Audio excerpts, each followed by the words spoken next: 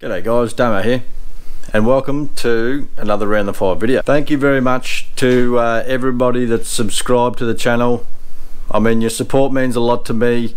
You guys are the ones driving all of these videos. Without you guys, I wouldn't even be making more. All the Raptor owners and everybody who commented on the last video, I mean, thank you very much. Really productive comments, and I mean, you guys are champions, legends. Thank you. So I just want to give you guys a quick update on what's coming with the channel, and also I wanted to make a mention about the recall that's on the Ranger Raptor. So if you own a Ranger Raptor, stay tuned.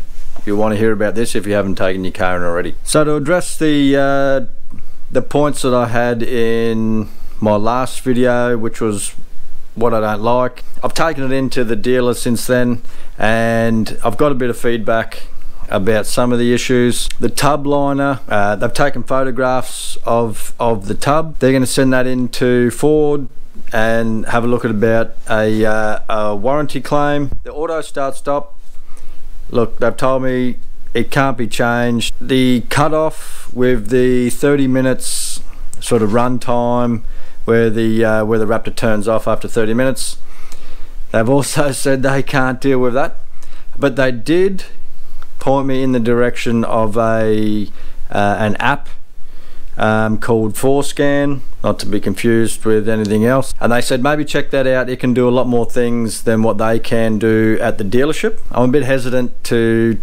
try something like that. What's that going to do with my warranty if I start meddling with the computer itself as well, beyond what they can do? The side steps, been told to go and kick rocks with that one, because I have visible signs of an impact on those side steps. Basically means it's no fault of the vehicle. So yeah, more to follow. I mean, they're on there, so they're holding on. There's a recall out on the Ford Ranger Raptor already, so we're only a couple of months into it. So yeah, for you guys who are following the channel, it's locked in. We've got our location for our upcoming trip, and that is to Lorella Springs in the Northern Territory. We'll be traveling from Brisbane, Queensland, all the way up to the Northern Territory, up to Darwin, where we'll start tracking our way back southeast to Lorella Springs. It's going to be a 2-week trip.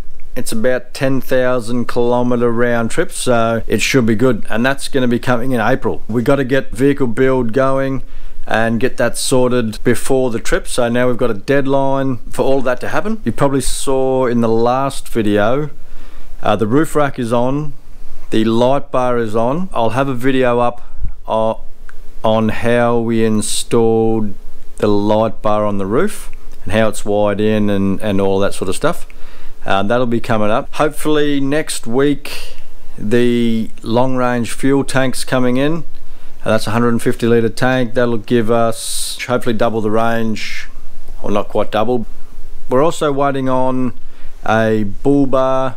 You can probably see up here, where is it? There somewhere. I've got a 12,000 pound winch that's ready to go in. What else are we waiting on? We're waiting on another rack for the back, so I'm going to sort of double layer the cargo height in the back. Basically just put light stuff on there, bedding, you know, not that there's much, in fact there's zero sway in the body of the vehicle, but we're just going to keep light stuff high and go from there. I know I just mentioned it just before, the recall. If you own a Ranger Raptor, there's a recall on the vehicle for the front diff. Apparently there was a problem with the amount of oil that they're applying to the front diffs.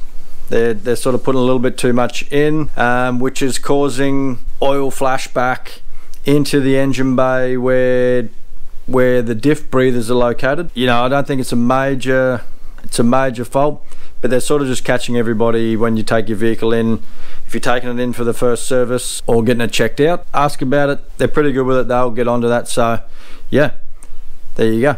Alright guys, so I think that's about it. That should wrap it up. Nice, short, sharp and simple.